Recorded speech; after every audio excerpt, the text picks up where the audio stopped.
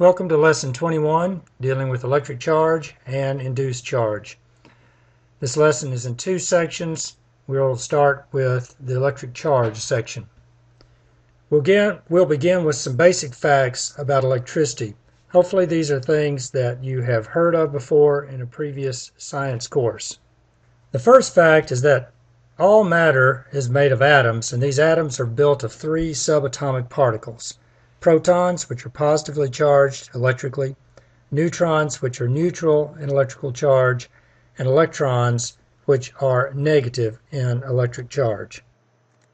All of electricity is a result of the interaction of two of these particles, protons, which are positively charged, and electrons, which are negatively charged. The locations of the protons are in the nucleus, the neutrons are also in the nucleus, and the electrons are in the orbitals.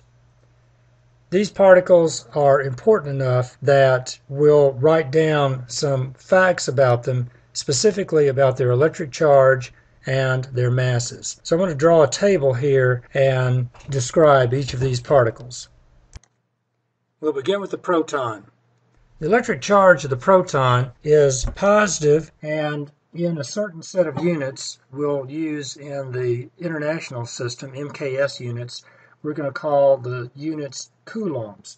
So the charge on the proton is positive 1.6 times 10 to the minus 19 coulombs. We use the symbol Q for representing quantity of electric charge. That may remind you of Q for quantity of heat. Here we're seeing that we're using a similar symbol for different things, but the context should tell you what it is. The subscript P tells you that it's a proton. The charge on the proton is positive 1.6 times 10 to the minus 19 coulombs. Frequently, though, we will express the charge in terms of elementary charges, and the elementary charge E, that symbol is going to represent this magnitude of charge in coulombs. So we would say the charge on the proton is plus E, or sometimes you'll see it written as plus 1. The mass of the proton is 1.67 times 10 to the minus 27 kilograms. Frequently you'll see this written in terms of something called atomic mass units. The atomic mass unit is based on the mass of the proton, and so we would say that the mass of the proton is 1 atomic mass unit, or 1 AMU. Already you can see that there are a couple of conversion factors that will be used from time to time. E for elementary charge and AMU for mass, and we will, I'll write the conversion factors up here to the upper right so that you can see what they are. The next subatomic particle we'll mess with is the neutron. The neutron has no electric charge, so we say that its charge is 0. Its mass is a little bit more than the mass of the proton, slightly more, 1.68 times 10 to the minus 27 kilograms, but in terms of atomic mass units, that is almost 1 atomic mass unit. So we would say that the mass of the neutron is 1 AMU as well. And then we have the electron. The magnitude of the charge on the electron is equal to the magnitude of the charge on the proton, but it's opposite in sign. So we're going to say that the charge on the electron is negative 1.6 times 10 to the minus 19 coulombs, or negative E, or negative 1. And it's found that the electron has a very small mass compared to the proton and the neutron. The mass of the electron is 9.11 times 10 to the minus 31 kilograms. This is about 1,800 times less than the mass of the proton and the neutron, and so for all practical purposes, the mass of the electron is 0 in atomic mass units. So when you're looking at atoms, it turns out that the mass of atoms is found mostly in the nucleus where the protons and the neutrons are. The electrons basically contribute very little to the mass of atoms. Another basic fact that you have learned in previous courses is that when objects become electrically charged, it's as a result of a transfer of electrons between the object. One object becomes positively charged if it loses electrons, so now there's a deficiency of electrons, more protons than there are electrons. And likewise, an object becomes negatively charged if it receives electrons, and so it has an excess of electrons. An important point to consider here is that it is the electrons that are doing the moving. It's the electrons that leave one object and go to the other object. And when we get to talking about electric current, it's going to be the motion of electrons through a solid conductor that is going to determine how much electricity, how much current is flowing in a conductor. The idea is that the protons are buried deep in the nucleus, and those tend to be fixed in place. They don't move around. It's the electrons that are doing the moving. Another important fact is that when you have charged objects, they can exert forces, electrical forces on each other. If the two objects have the same sign of electric charge, then they exert forces that push each other away. And if they have opposite signs of electric charge, then they tend to pull each other together. And we summarize this by saying that like charges repel and unlike charges attract. In a future lesson, we're going to develop something called Coulomb's law, which will tell us what the strength, the magnitude of the force is based on the characteristics of the object. But for right now, we'll leave it that if two objects have the same sign of charge, they will exert repulsive forces, whereas if they have opposite signs of charge, they'll exert attractive forces. Another important fact that you've learned in a previous course is that there are three main methods of charging objects electrostatically.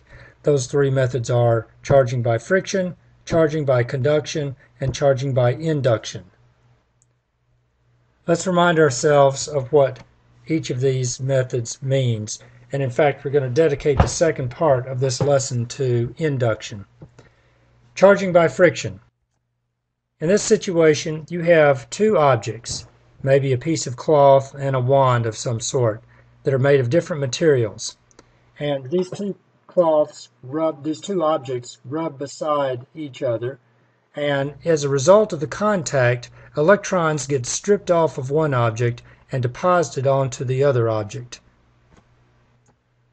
The mechanism for this is that one of the objects has atoms in it that are more electronegative than the other object. So when they're in close proximity with each other, the electron-hungry object tends to pull electrons away from the other object. So the more electronegative object tends to become negatively charged, and that leaves the other object positively charged. Now notice there's no charge that's created, there's no charge that's destroyed. The amount of charge, the total amount of charge is conserved, but the charges are rearranged, and as a result of this rearrangement, then you end up with a positive object and a negative object. It's also important to note at this point that the sign conventions for determining electric charge come to us from founding father of America, Benjamin Franklin, and his work in electricity. And it's important to know what these sign conventions are. Franklin said that if a piece of hard rubber is stroked with animal fur, then the sign of charge that ends up on the rubber is negative. And if the rubber got its negative charge from the electrons that came from the animal fur, then that means that the corollary to this is the animal fur is positive. But Franklin focused on the rubber wand. In a similar way, if a glass wand is stroked by silk, then the glass becomes positive. And in a similar way, the reason the glass is positive is because the silk stripped some electrons away, and that leaves the silk negative. The next method of charging is charging by conduction, and it involves touching a charged object to another, usually neutral object. As a result of this contact, then there is a transfer of charge, and after that transfer has occurred, then both objects have the same sign of charge as the originally charged object was.